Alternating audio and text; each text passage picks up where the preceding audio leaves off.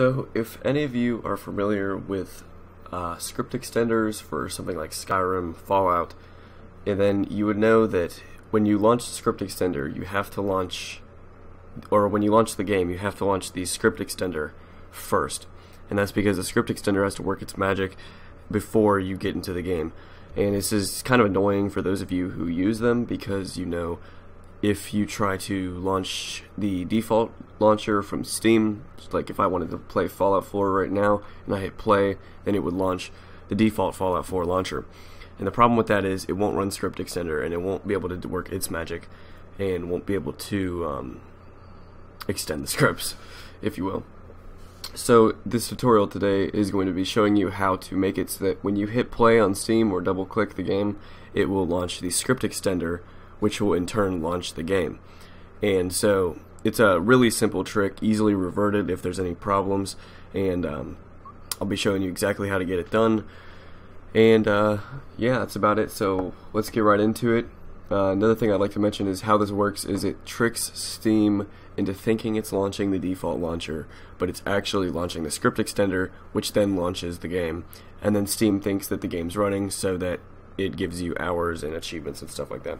So essentially a minor detour in Steam's eyes, but you still end up playing the game, and Steam still counts your hours and achievements and everything like that. So I'm going to be showing you how to do it right now. So for the game you want to set the script extender as the launch, what you're going to do is you're going to right click and hit properties, and you go to local files, browse local files. You can X that out now. Alright, so what you're going to see here is all your files in the game that you select. So right now I have Fallout 4 selected, so you're going to be seeing the files for Fallout 4. So essentially, you see this right here, this is the Fallout 4 launcher. When you hit play on Steam or double click it, it will be launching this file. But because I have added the extension .back to the end of it, it has rendered it totally useless. Steam won't even use it because of this, and it won't be used at all. And instead, it will be using the launcher that is named exactly the same, but without the back file. So how this works is this is the standard launch file, and because I've added back to the end of it, it has not become usable anymore. And since I have replaced the launch file with this file right here and named it the same thing, when you hit play on Steam, it thinks that it's launching, or it thinks that it's running the game using the Fallout 4 launcher, because that's what this one is named. So you could actually name the Fallout 4 launcher.exe to any file, and when you hit play on Steam, it will think that it's launching it. So what this file is right here is the script extender. So I just basically have changed the name of the script extender to the Fallout 4 launcher. And so now when Steam launches the game, it'll be launching the script extender instead of the default launcher, and it won't even know what it's doing. So this doesn't create any problems with anything. When you hit play on Steam, it will just instead of launching the default launcher, it will launch the script extender, and then the script extender will switch it over to Fallout 4, and Steam will think you're playing Fallout 4. So just a minor detour. Steam doesn't think anything of it, and it doesn't take any longer than it usually would to launch the game. So I think that's really cool, and I think it's a really big hassle trying to go find your Fallout 4 script extender or New Vegas script extender and launching that instead of the game.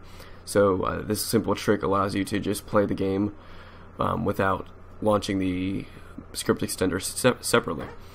So I just threw together this text file really quick the other day, and you can basically just see what I did. Fallout 4 launcher.exe changed to Fallout 4 launcher.exe.back, and I just changed F4SE loader.exe to Fallout 4 loader.exe, and the F4SE loader.exe is the script extender. So because I've changed its name to the Fallout 4 launcher, now it will launch instead of the default launcher. And this works for Fallout 4, Skyrim, New Vegas, and even games like Deus Ex Game of the Year. So if you have the Give Me Deus Ex mod for the original Deus Ex, it will you'll also know that you have to launch that instead of the game. It's the same principle there. You just change the name of the Give Me Deus Ex mod to the name of the launcher for the Deus Ex game.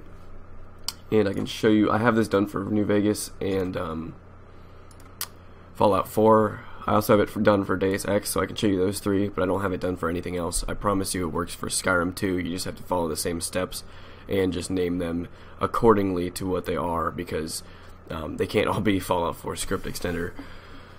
So the names are going to be different for each game, but the principle is still the same.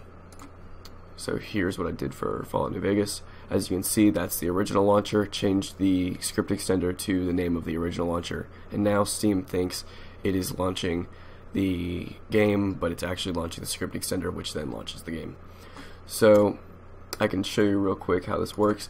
If you have Fallout 4 or New Vegas on the PC, you will know that when you launch it, it comes up with the little menu thing that has the play button on it. So it's basically like a second launch. So if you have script extender, you would also know that it just goes straight into the game. It skips that first launcher. So now you can see for sure that it worked. It's going to prepare to launch Fallout 4. You see a little dialog box pop up and it goes away.